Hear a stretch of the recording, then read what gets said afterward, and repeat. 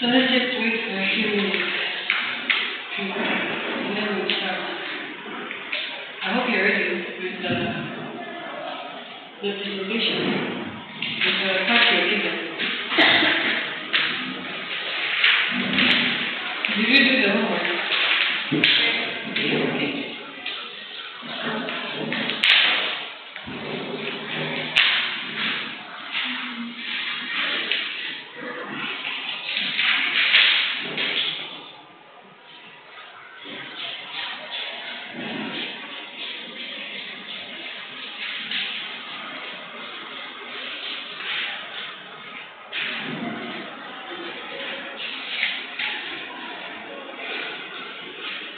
So after this one, what do you have? Introduction to sociology. Oh. By who?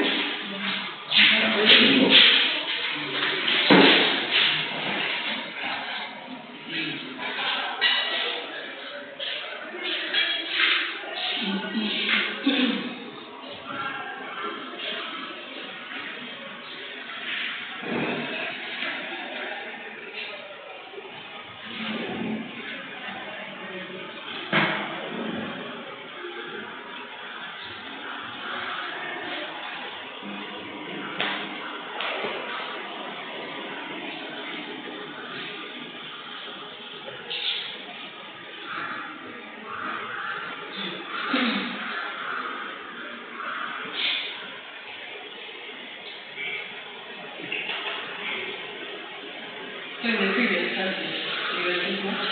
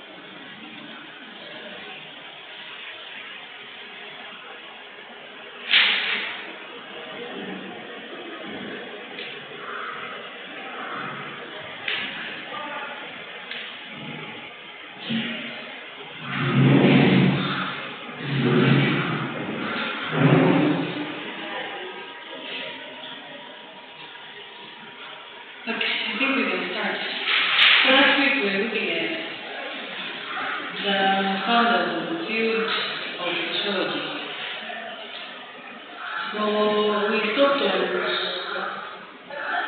anyway, 2 cases. Isn't that so? We stopped on that, right? So I think we should go and research. I don't know how many books are there. The division of labor, anything like that.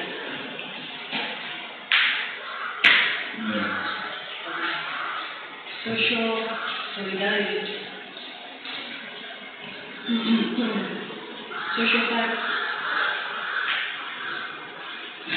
Collective conscience and value persistence. Concept of family. Theory of suicide. What do you do? You're not here. You need to work on that. Alright, so we can start with the concept of division of labor.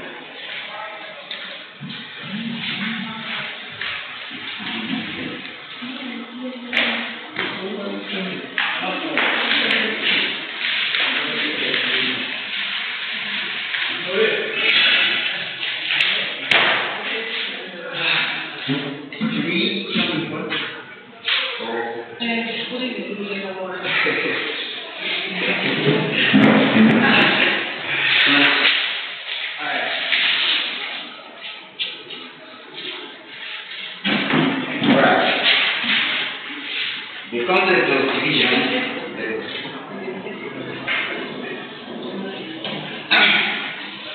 of division, of labor refers to specialization of tasks within the society or organization, where individuals or groups focus on specific roles or functions.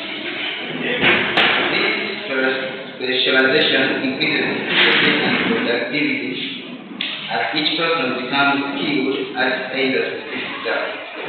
This idea was popularized by Adam Smith in his book, The Wealth of Nations, and it has had a significant impact on economics and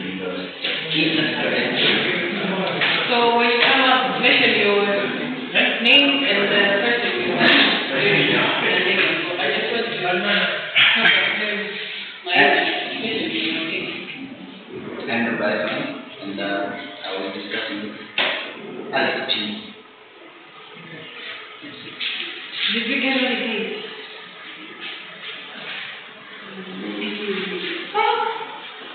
Which part did you understand?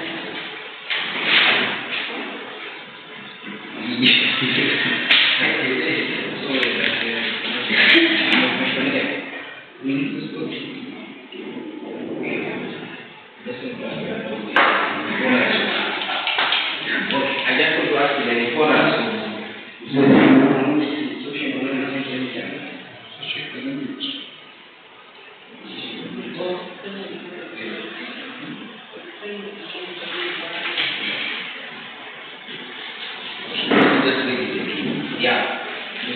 the concept of division of labor refers to the specialization of tasks within a society or organization where individuals or groups focus on a specific role and function.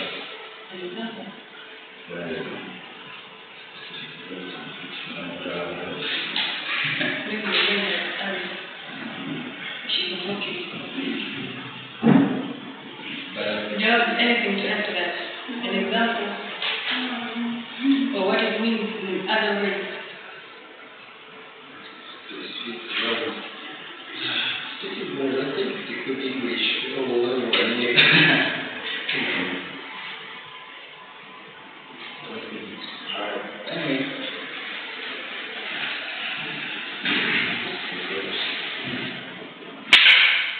There are special roles that individuals and groups are focused on, but I don't have those roles now.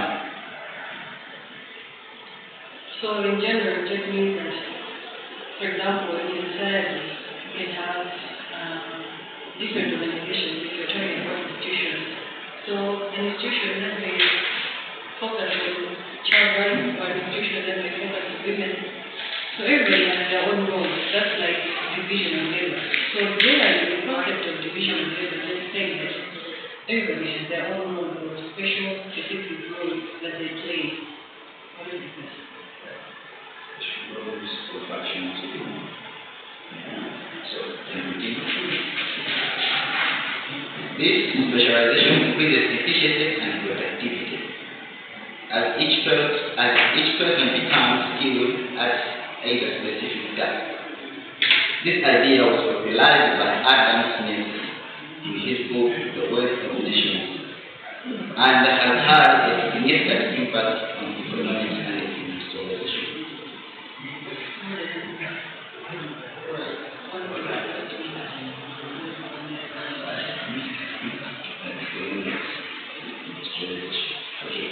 Yes, we had some history. So, I think.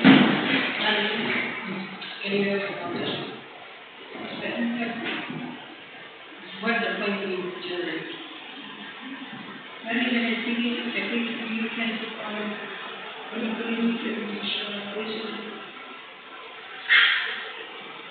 the creativity issue of something like that. Creativity issue of something. So, with the concept of division of labor, when everybody is assigned their own specific task or you're playing a specific role, it helps to improve your expertise or your productivity. You're able to produce more within a short amount of time because you are well versed or well knowledgeable in your role. So, with the specific roles that everybody has in the side, then you can be able to perform jobs better because everybody knows what they're doing. So their productivity, their efficiency is high. Okay, thank you. Any questions?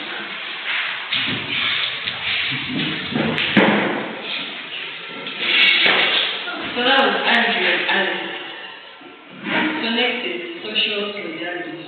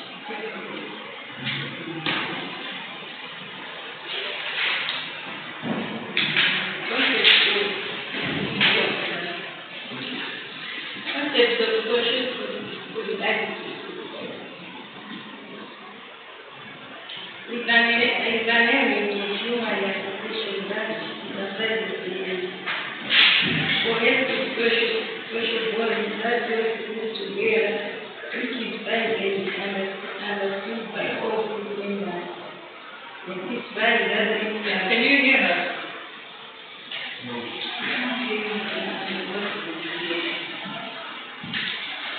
Concept of social solidarity is an element of human association that emphasizes the cohesion social bond that goes exist together, which is valued and understood by all groups members.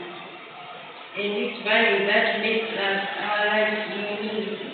And this practice that changes community. It is also important because it builds our movement and to embody our mature core and concept of justice. So that's the way it's best when we respect each other and live the life. So in general,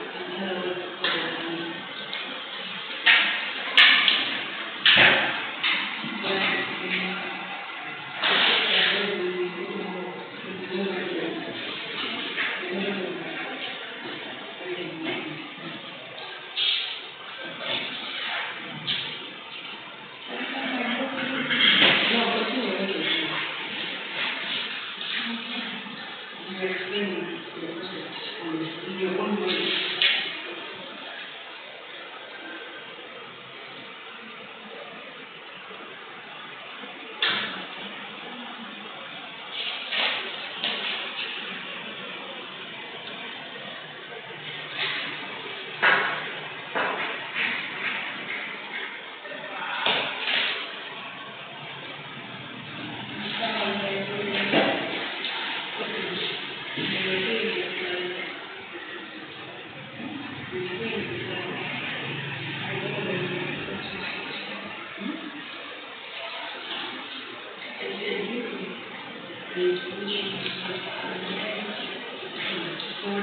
What does it mean in your own life?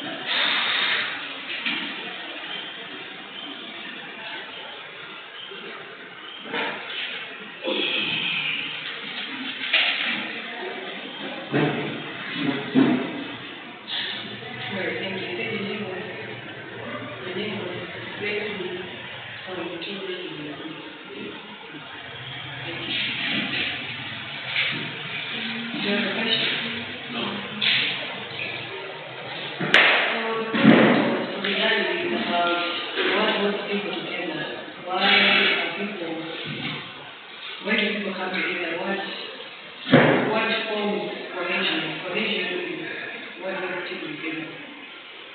So we're going to look at it further. And then social life.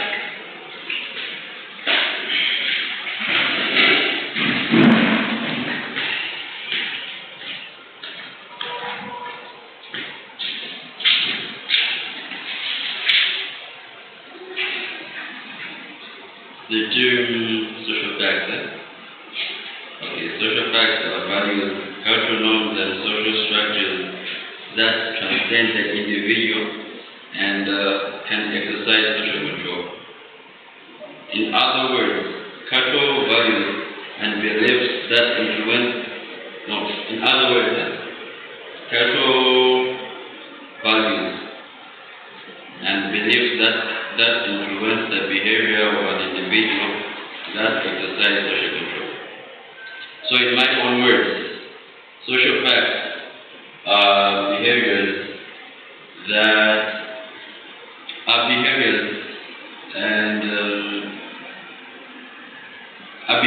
people adopt in communities. Like every community has their own beliefs and things. And one of the examples of social facts are religion and family. And I did this with Idris, but then he is not here. Thank you. Any questions to that?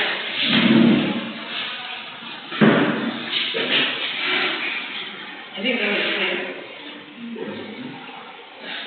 Next one, collective question.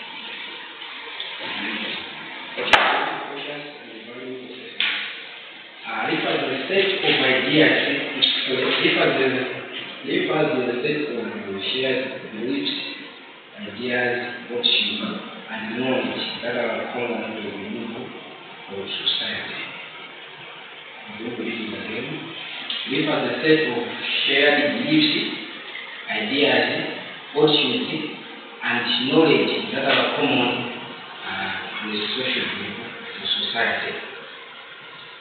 And the collective consciousness informs our sense of belongingness and identity, and and the identity.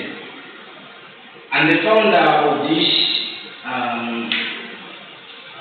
is a sociologist called Emile Durkheim, which develops a concept to explain how unique individuals are bound together into collective unity, like social groups and society. I'm going to use again the concept so that we'll be able to understand that.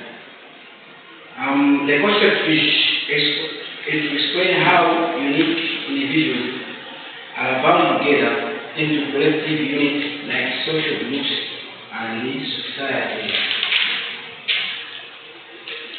The examples of collective consciousness is nationalism, gender norms, religion, class consciousness, and group theory. So,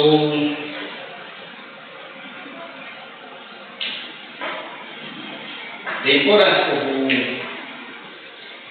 collective consciousness is to promote cooperation and we reject misunderstanding or conflicts between people.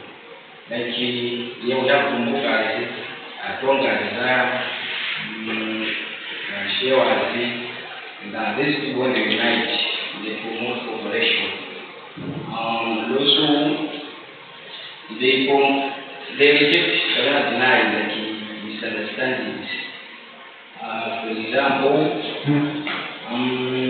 if Tumbukas they dance at Vimpusa and show who belong to which shows that groups they have the same identities, community, involved with God and sisters. So they are in the future.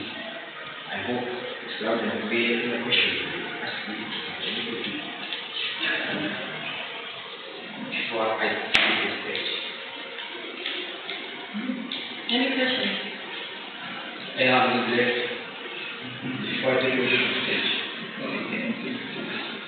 That will be the full question. Thank you.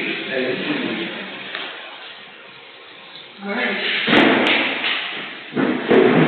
Next one is the concept of animals. Wait. Your name was Benju, wait. Oh, sorry. I forgot to say my name. My name is Efon Kenim. It's Virginia, but I don't know where she is. Yeah, but I will try my best to go out.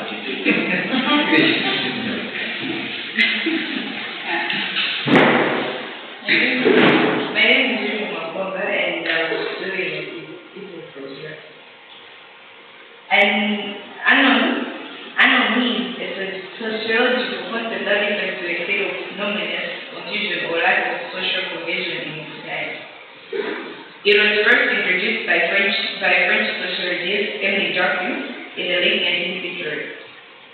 In an state, individuals may feel disconnected from society norms and values, leading to feelings of alienation, purposelessness, and a breakdown in social order.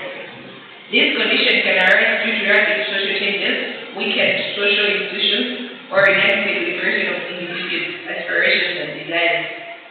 Unknown is often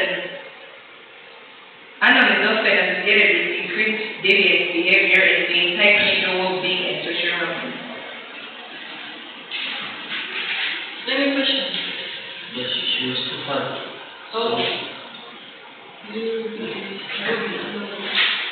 Anime is a sociological concept that refers to a state of loneliness and confusion or lack of social cohesion in society. It was first introduced by French sociologist Emile Durkheim in the late 19th century. In an atmosphere individuals feel disconnected to social norms and values, leading to feelings of alienation, helplessness, and the breakdown of social order. These conditions can arise due to rapid social changes, weakened social inclusion, or inadequate integration of individual aspirations and desires. And is often associated with increased deviant behavior and may impact mental well-being and social harmony.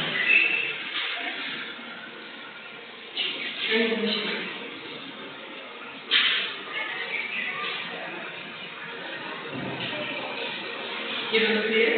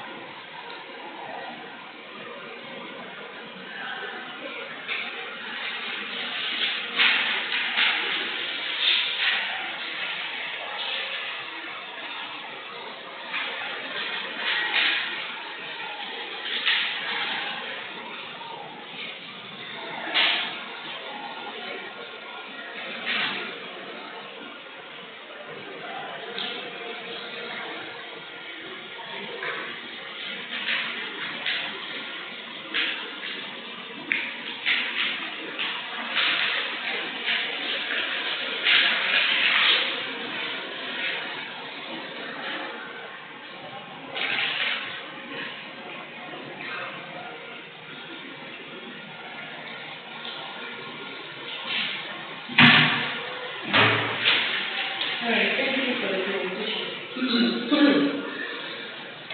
What you are saying is very true, so to go through the concept again, with some brief, what you're saying, to learn everyone ahead. So for the first one was the theory of functionalism. So functionalism emphasizes that society is always in an equilibrium state, also called societal equilibrium. So if something happens to break down the order and the stability of the social system, society must adjust to achieve the stable state. So this just says that in the theory of functionalism, everything has functions. So everything that exists as a function, like a family is there to instill basic morals to a human being. Schools are very important to help with development of human capital development, instilling moral beliefs.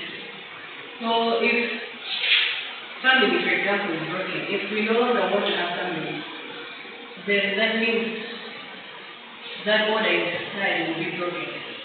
The stability in the social system will be broken. And somehow it will have to adjust so that it meets the gap that is there, that is left by the inexistence of family. So according to Emily Durkheim, society should be analyzed and described in terms of function. Society is a system of interrelated parts, where no one part can function without the other. So, for example, if you have schools are there and they function in line with the different institutions, normally we can go to work with hospitals, the police, the government offices. So all these parts of society or institutions, they are interrelated with each other. So the function of the part is the function of a society as a whole. If any one part changes, that is, does not function, then it has an impact on society. So for example, the state provides public education for children. The family of the children pays the taxes, which the state uses for public education. And the children who learn from public education go on to become law-abiding working citizens, who also pay taxes to the state. So, for example, here in Malawi, free education is primary school education. But then for that education to be free, somebody actually pays. In economics, we say that there is no free lunch. Meaning, what happens? Somebody is paying. So this example is just saying that, for example, with free education, the parents who are working in the government or doing businesses, they're paying taxes. So those taxes are there to pay for the free education, primary free education that is there. So the government is providing free education, but then this part cannot function alone. The government cannot function alone. We need parents who are working, who are earning, who are law-abiding citizens to pay their taxes so that we continue the free education. So the education is the path, and the children drop out and become criminals. Even in such a situation, the social system adjusts to improve education and attempt to rehabilitate through jail or other means. So we attempt to rehabilitate the criminals from there to become law-abiding and tax-paying citizens. So in this example, you have free education and you have families, parents who are paying for the free education. But what happens is the free education that we're receiving is of substandard, whether it's not of good quality or up to par. Then that means the children that will be coming out of the primary schools will end up becoming criminals. So, then we're introducing another part of the social system, which is to help to solve the problem that we have with criminals. So, we're doing this, introducing this punishment form of jail, so that we have law-abiding and tax-paying citizens in the future. So every part of the system, be the hospital or any other institution, they have their own roles to play. So if one part of the social system is not working, then the society formulates the solution so that the society comes back to a state of equilibrium or to a state of where it's functioning properly. So Durkheim thought that even if social disorders arise, then the society finds ways to restore order and equilibrium through social reforms. So that is the functionalism theory.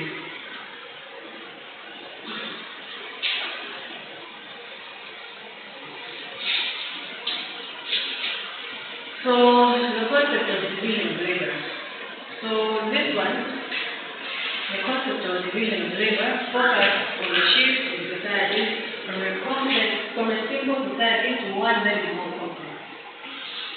So Durkheim argues that traditional societies were made up of homogeneous people, or people that were doing the same or similar work, that were more or less the same in terms of values, religious beliefs, and background.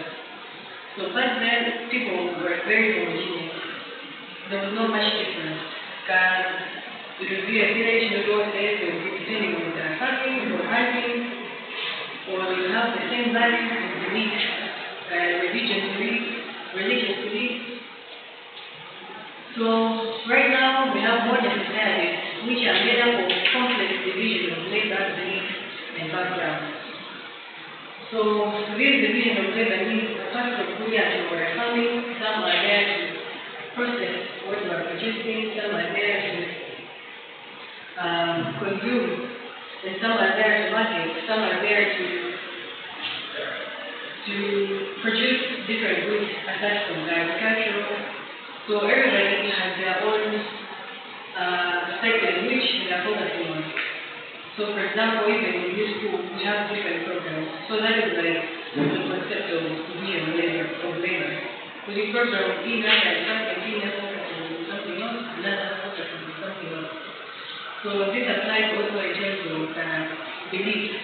We find that there are different beliefs with different people.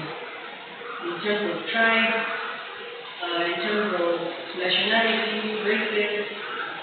So Africans have different beliefs from Asians. Asians different from Americans, and so on and so forth. So even in the division of labor, this just says that in workplaces, people have different areas in which they focus on.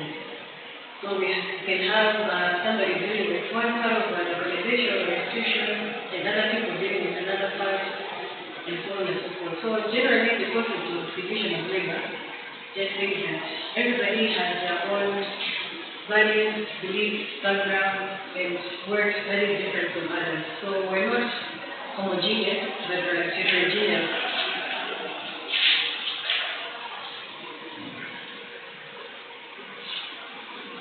And then the other concept was the concept of social solidarity. So Emily Durkheim argues that there are two different kinds of solidarity. Unity among people in a society that holds them together. And these two types are mechanical solidarity and organic solidarity. So the first one, the definition of social solidarity is unity. Simple terms, unity or cohesion. So this is what puts people together in a society. So it can be mechanical or it can be something organic. So for the first one, mechanical solidarity. So this first type of solidarity was present in more traditional agricultural societies. So in these societies, all of the people were of the same religion, the same culture, and did the same task. So they are all similar to one another, and that similarity held them together. So because of the same tribe, or because we were in the same class, or because we're coming from the same neighborhood, then we have that type of solidarity, something that is holding us together, or something that is making us have unity. So this solidarity would have led the society to share the collective consciousness. So everybody sharing the same ideas, same goals, norms, and beliefs. So this was called mechanical solidarity because the community functions together as a single machine. So we see this solidarity where people were doing the same things, were doing similar things, were having similar beliefs. But right now we find that everybody has their own beliefs. We believe that even in the same family, we have people going to different churches, where people attending,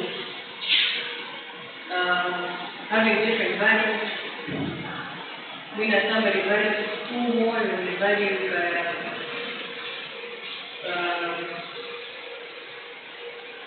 somebody values business more than they value school. So those things are what are happening today. People are having different beliefs, goals, and values. So Durkheim coined the term mechanical solidarity to refer to as when people are unified because of same beliefs, same values, same ideas. But what of nowadays? What if people have no similar beliefs, they don't have similar goals, they don't have similar norms? Then does that mean that they don't have unity? No, that's why we have the term organic solidarity. So this occurs in modern industrial type of society, like right now. So in this type of society, there is a division of labor, where people are engaged in specialized tasks, and so their interests, values, beliefs, their goals, and their norms are different. One may think that if the collective conscious is no longer holding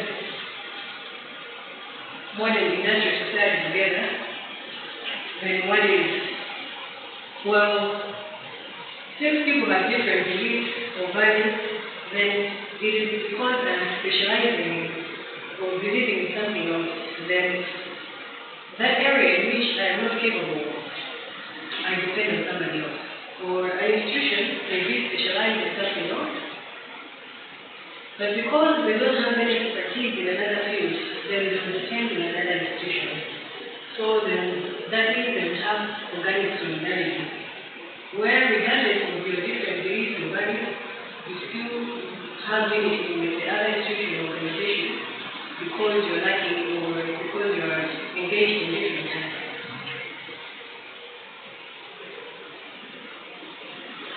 So I hope that's clear. The other one is the term social science.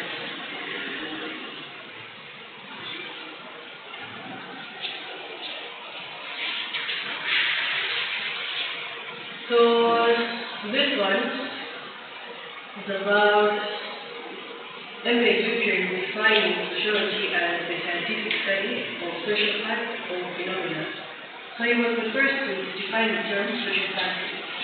Social facts are things such as institutions, norms, and values which exist external to the individual and influence the individual.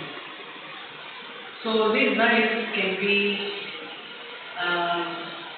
special to an institution or special to a tribe or to a race or different people. So for example, social facts such as institutions, statuses, laws, values, norms, culture, population, organization, distribution, determine ways of acting, thinking, and feeling of people in society. So we know you're from Athena, and Athena has different beliefs from Democrats. So then you have different ways in which you be thinking or acting. So those values or beliefs that you have, we can be termed as social facts.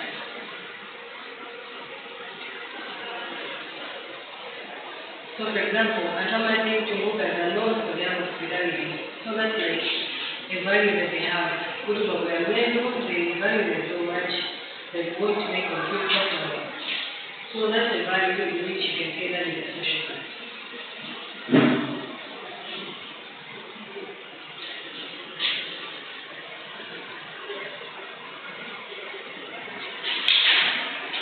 And then the other is collective question and value consistency. So this is collective question is shared moral codes and values that shape the individual consciousness.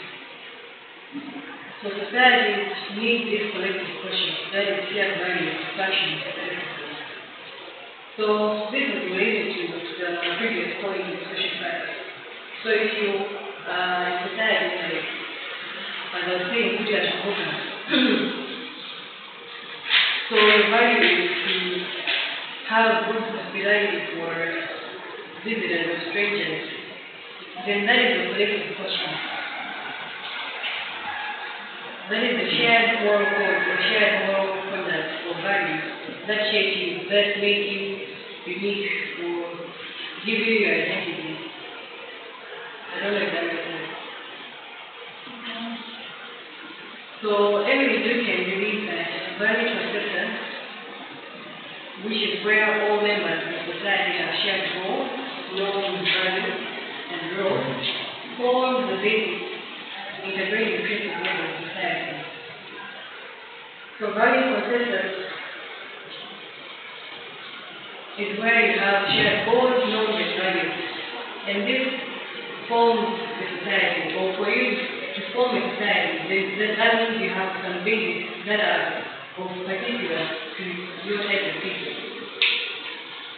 So this means that if all members of society have shared values, then they have similar identities, cooperation, and avoid conflict, and hence society becomes stable.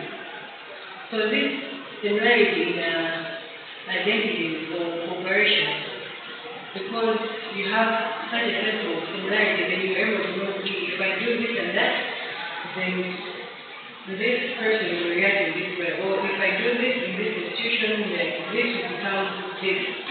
So that enables we to have a sense of unity and avoid any conflict in society. It helps to stabilize because you have a sense of collective conscience or value consensus, where you have shared goals, norms, and values, which shape your society.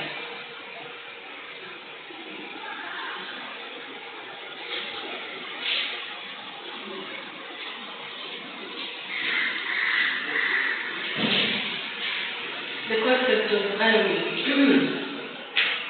So this was developed by Duncan as well, and it refers to the state of lawlessness or loss of value perception, resulting from the lack of societal influence or moral guidance on individual passions and emotions. So this is about when you don't have that sense of shared values or shared goals, and you don't have shared norms. So it's the opposite of the previous point. So this does not refer to a state of mind, but a property of the social structure. When there is a lack of social regulation, the controlling influence of society on the individual becomes no longer effective, and then the individuals do what they want to do. For example, when social regulations are weak, people engage in crime or violence. So, I don't think it's not about having this mentality for an individual, but rather where you have weak regulations in society. Weak regulations in society.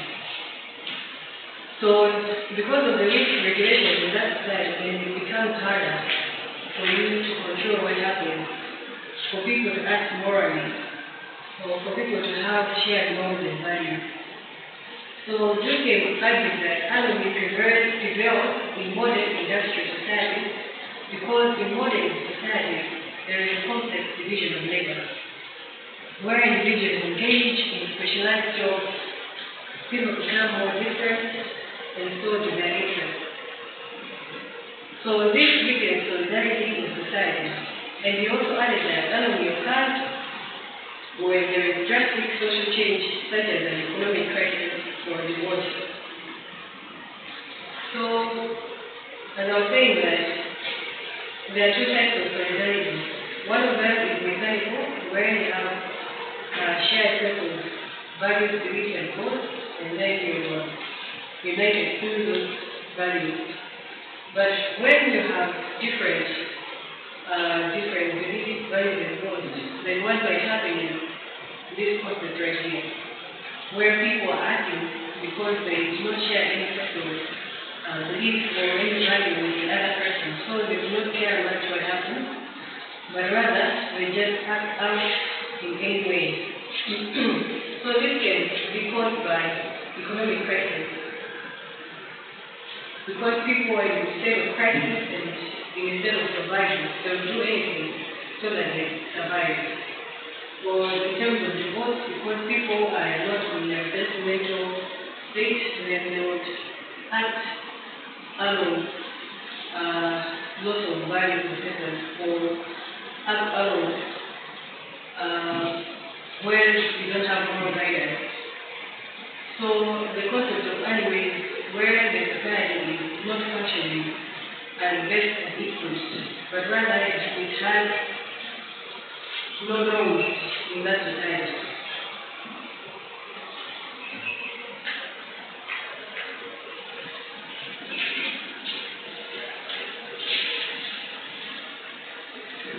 So the theory of suicide. So this one is just saying that we might say that suicide is something personal. Suicide is something that somebody has acted out of their own mental restlessness. But rather, this theory explains that suicide is neither an individual or a personal act, it is a social fact. So Emily Durkheim stressed that on the reasons why people commit suicide, should be studied by acquiring data from outside of our own mind through observation, experimentation. So unlike psychologists who study why any specific individual committed suicide,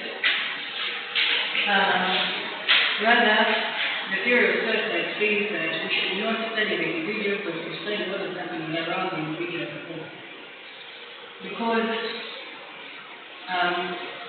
sociologists explained, Durkheim as a sociologist explained the differences in suicide rates. He found that different types of suicide occurred and there was a social cause or a social cause. That is, the individual commits suicide because of their attachment to and detachment from the group or society. So this means that on the theory of suicide,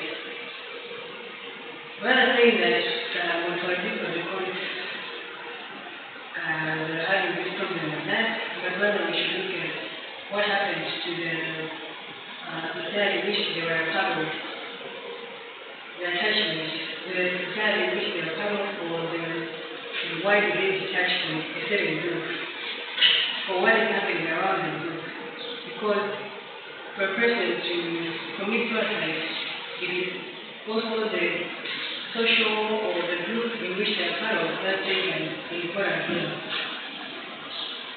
So it's not a personal act, but a social act.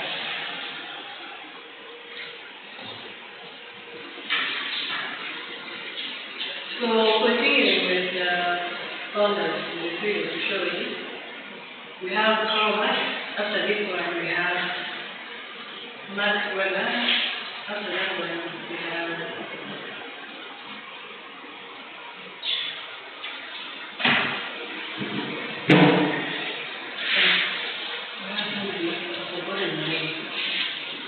but I think, yeah, this should be Karl Marx and then Max Weber. There's another one, but we're not going to look at that one. So, for Karl Marx, he was a German philosopher, economist, political theorist, sociologist, journalist, and